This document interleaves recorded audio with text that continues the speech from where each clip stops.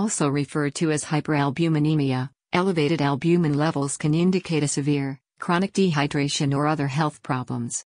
The human body has proteins that form the building blocks, and both albumin and globulin are important proteins essential for the body to function. Albumin comprises 50% of the plasma proteins in an individual's body. This protein performs important function of controlling the colloidal osmotic pressure in the body. It helps to move fatty acids, bilirubin, hormones, cations, as well as drugs in a person's blood. Albumin prevents the fluid in the blood vessels from leaking out into the tissue. If the concentration of albumin in blood plasma is lower or higher than it should be, it can indicate problems with the body. When the levels of albumin are lower than normal, it is referred to as hypoalbuminemia. Albumin is made in the liver, and people need to have it in proper balance to help keep fluids within the blood vessels from leaking out. Albumin gives the body the proteins needed to grow and repair tissue. Albumin test is done to measure the levels of albumin in blood plasma. Albumin tests can help in the diagnosis and evaluation of the kidneys and liver conditions. When the kidneys don't function properly, albumin can leak into the urine, and this causes a person to have low concentrations of the protein in their blood. An albumin test is used to evaluate a patient if they are suspected to have kidney or liver disease. The patients may have symptoms like fever, tiredness, yellowish skin or jaundice, weight loss, tenderness below the right ribs, dark urine and pale stool, and pain in the right ribs and stomach area. People on dialysis may also need albumin tests to find out how well they are responding to the treatment. There are other tests that may come along with albumin tests, and they include blood urea nitrogen, BUN, test and creatinine test. A serum albumin test is ordered in individuals who show symptoms like explain weight loss, fatigue, and jaundice or swelling around the eyes, abdomen, and legs. Typically, the usual levels of albumin in bloodstream are between 3.4 and 5.4 grams per deciliter. This is the reference range for the concentrations of albumin in blood. The normal reference range for concentration of albumin in urine is about 0 to 8 milligrams per deciliter. When a person has low albumin levels, it could indicate a liver disease, shock, inflammation, or malnutrition. It may also indicate a kidney disease that causes damage to the glomeruli.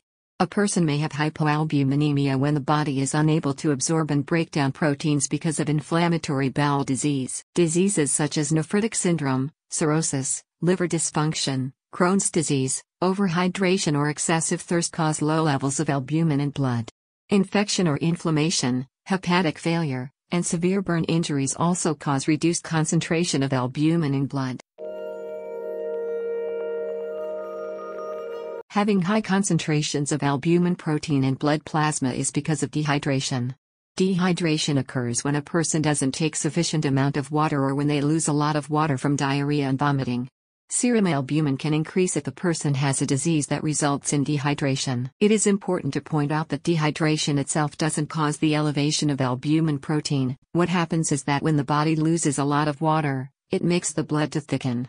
This in turn makes the blood component to be too much concentrated. Hyperalbuminemia or high albumin levels may be linked to a condition like deficiency in vitamin A or taking a diet that is rich in protein.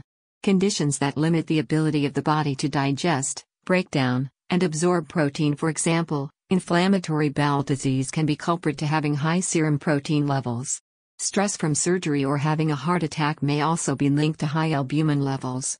Acute infections and burns are also associated with increased levels of serum albumin. Elevated albumin in blood may be caused by conditions and diseases like multiple myeloma, bone marrow disorder, chronic inflammatory conditions, amyloidosis, HIV, or AIDS, monoclonal gammopathy. Hydration is likely to result in a false elevation in albumin levels, so it is advisable you increase the intake of fluids. High albumin levels should prompt a doctor to consider examining a patient of diseases and conditions that cause reduced breakdown and absorption of protein, as well as dehydration or vomiting and excessive sweating. Treatment to correct high levels of albumin depends on what is causing the problem. If an inflammatory bowel disease is suspected, a patient may be given medications like aminosalicylates, corticosteroids, antibiotics, immune-modifying agents, or biologic agents like anti-tumor necrosis factor (TNF) agent. Bone marrow disorder causing elevated serum albumin can be treated using iron as well as folic acid supplements. Use of growth factor drugs like Epiton alpha, Procrit, can help to stimulate the production of blood cells in the bone marrow. If you have found this video helpful, please like, share and subscribe to the channel, Health Destination.